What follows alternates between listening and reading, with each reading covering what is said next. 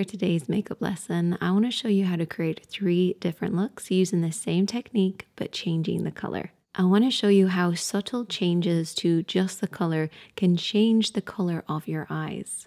This purple, for instance, is bringing out that very slight green in my eyes, making it pop a little bit more because of the contrast, whereas this green tone matches the green in my eyes, which is actually bringing out the green and the warm browns in my eyes. And then, of course, blue is a great one for brightening up the whites of your eyes, making any eye color pop that little bit more, but especially for the brown tones. All of these looks are really easy to create, and I'm sure that you'll find one that will work for you. But before we get into all of that, if you're new here to the Makeup Chair channel and you enjoy tutorials like this, then I might suggest hitting the subscribe button below. It's totally free, and if you're already subscribed, then thank you and welcome back. Now let's get started. The first step in creating any eye makeup look is to prime the eyelids. This is like priming any surface before you paint it.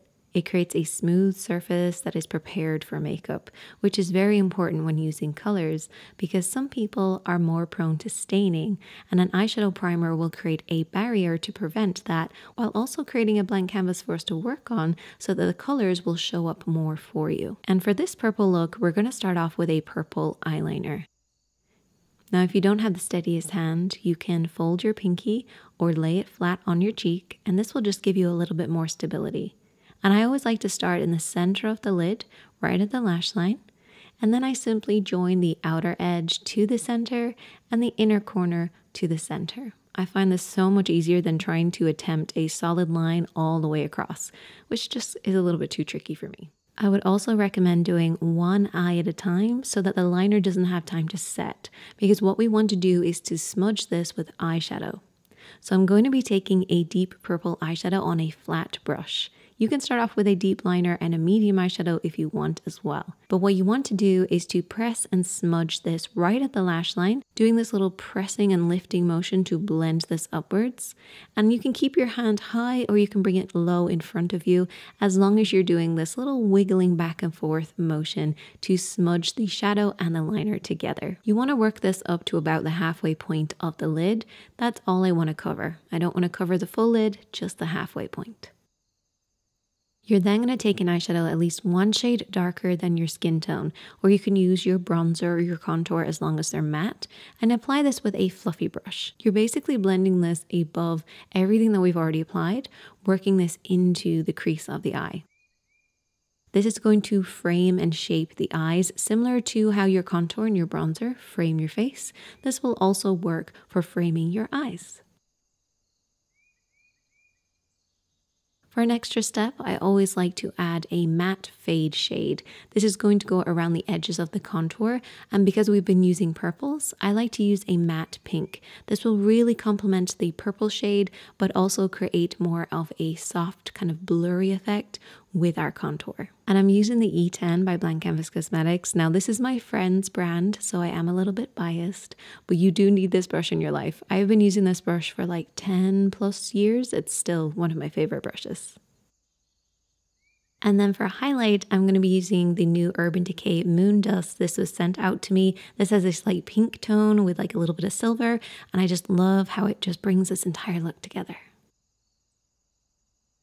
And then simply apply your mascara and some lashes if you want to, and there you go, a purple smoky eye. What I love about purple is that it works great on mature skin because it's brightening, but it's not harsh, and it works on every eye color. It's also a great one if you're tired of always applying neutrals.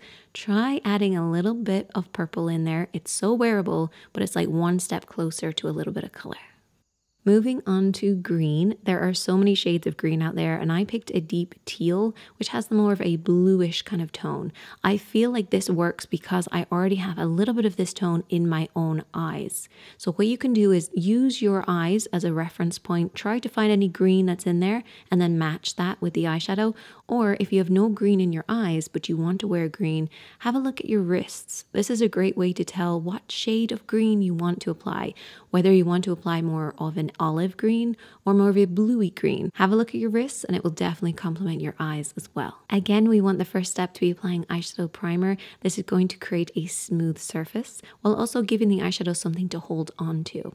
Now, I like to apply it with a damp sponge. I just find it very soothing on the eyes, and it also creates a very even base. For this look, we're starting off with a green liner. This is a little bit more of a blue green, but you can switch this up for whatever will work for you. When you actually compare it to a blue liner, you can see how much more green it is, but it's definitely a mixture between blue and green. And again, I'm using the same technique of starting in the middle and then joining it up rather than doing one solid line. Definitely let me know if you've tried this out and if it's worked for you, because I'd love to know.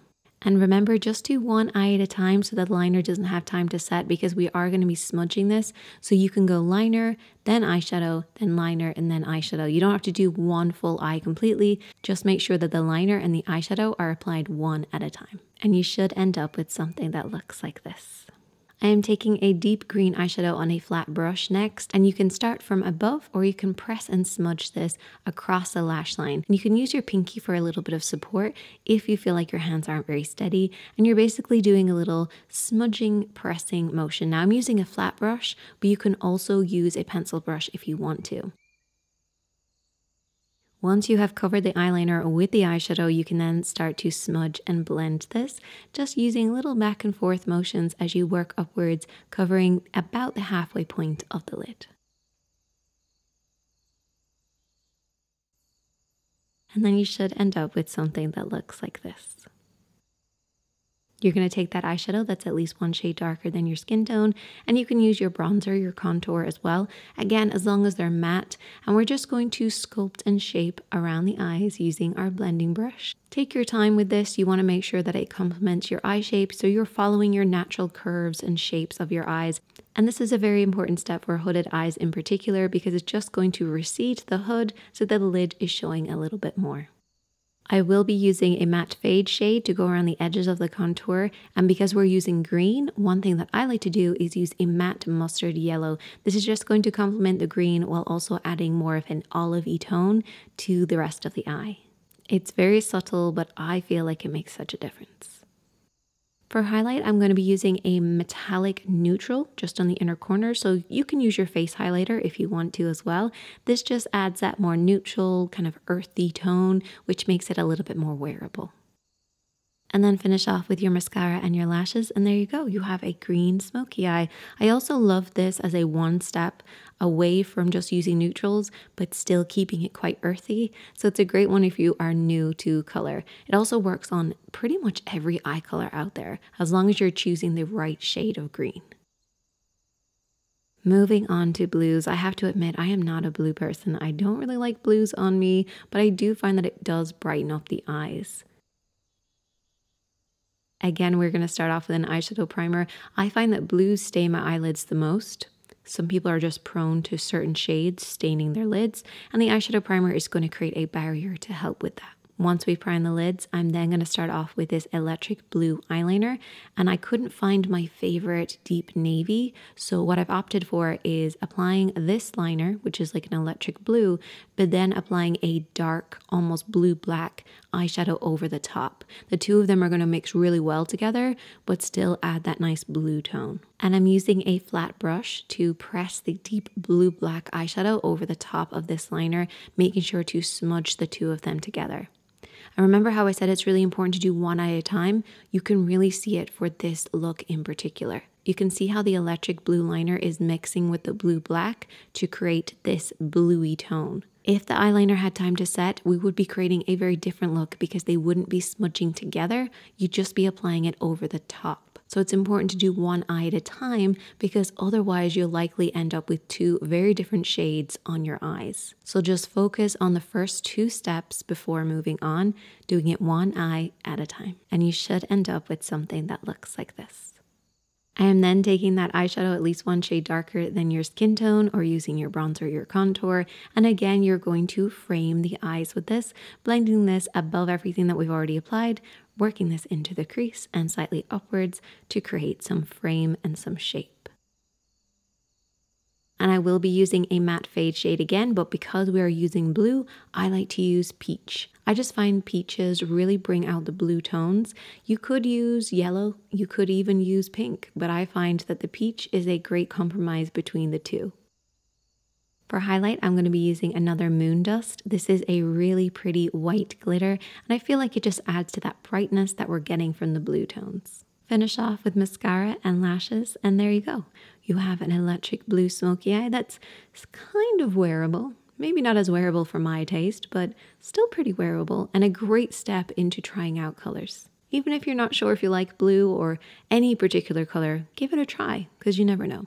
Now, I want to apologize if this video isn't my best work. My dog, Pebbles, she's fine, but she had a stroke and it was very scary and it just happened. So I am on very little sleep, but between her medical bills and my own medical bills, because I had an accident and I have bruised ribs and it's hard to talk and it's hard to breathe, but we're getting there. But I just really wanted to get some videos out there, and I really hope that you still enjoyed this one. And as always, my friends, be kind to yourself, be kind to others, and I hope to see you in another one really soon, probably tomorrow, because I got bills to pay. I'll see you soon.